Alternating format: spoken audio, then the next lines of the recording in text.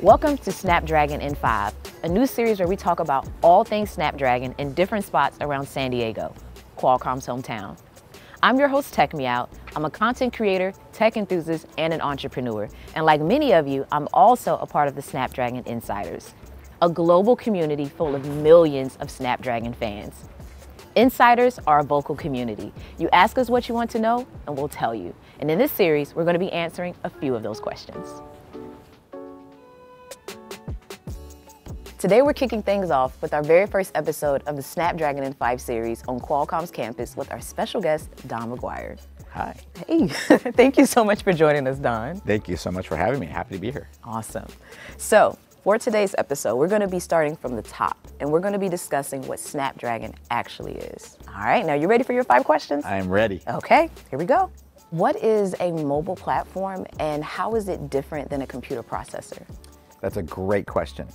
Basically, a mobile platform is a collection of technologies all kind of wrapped together on what we call like a little system on a chip, which fits basically on the tip of your finger. And then that little chip, which has all those technologies packed inside of it, goes into a multitude of different devices. Interesting. So in hearing that, how many things does this tiny chipset actually do? If you think about it from a device experience perspective, inside this little package, there are camera technologies that enable you to take great photographs and great videos. There are audio technologies that make a great sound experience, whether you're listening to music or using a voice assistant. There are AI technologies which help make your experience better in using your device, whether it's for security purposes or AI-enhanced camera experiences, etc. There's connectivity, obviously. That's either Wi-Fi, Bluetooth, or cellular connectivity.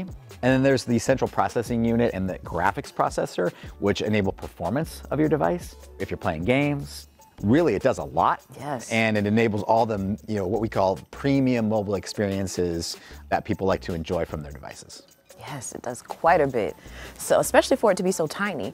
And in hearing that, I heard you mention something regarding the camera.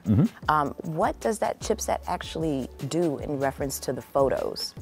Our camera technologies that are on the mobile platform really are housed within what we call our image signaling processor, or ISP, which is the technical term. And what that little ISP does is it enables gigapixels of speed. So when you're taking pictures, you can take multiple shots at the same time and then pick the best one. It enables all the different low light settings. It's really about delivering DSLR quality photography experiences within a smartphone. So you no longer need to carry a separate camera with you to take really, really great pictures. And we power more cameras than anybody on planet Earth. So that's pretty cool in hearing all the things that the camera does, because I know I personally am finding myself taking my phone with me a lot more than my actual physical camera. Yeah. So hearing the advancements, I'm excited. Great. Awesome. Now, when it comes to artificial intelligence, I know there's currently like a lot of buzz around it. How does the Snapdragon chip make use of it? AI is very buzzworthy right now, and it's really about adding intelligence, right, to your experiences. So we have an AI engine that kind of operates throughout the platform in different aspects. So it can bring an intelligent layer to your camera experience, for example, by doing face recognition. It could bring a better experience to your sound and audio quality by doing voice recognition. And it could also add layers of security and privacy to the different types of things that you store in your device, whether it's passwords or any other kinds of data, whether you know it or not. It's really about adding these layers of intelligence to the different experiences that you have with your device. It's really interesting that it does all of that behind the scenes. Cool. Now, I did say there were going to be 5 questions, but I didn't say that they were all going to be about Snapdragon. Okay. So for this very next one, if you could have dinner with anyone, dead or alive, who would it be and why? Great question. So I probably would have dinner with someone who's dead, and that person would be JFK. Interesting. I'd love to know like the personal side of JFK because there's the JFK, the persona, and obviously he's pretty revered, but I would like to kind of get the underbelly and the personal side of JFK because I think he was more complex than people realized. Okay. And I'd love to kind of dig into that with him. That would be a very interesting conversation to have. Absolutely.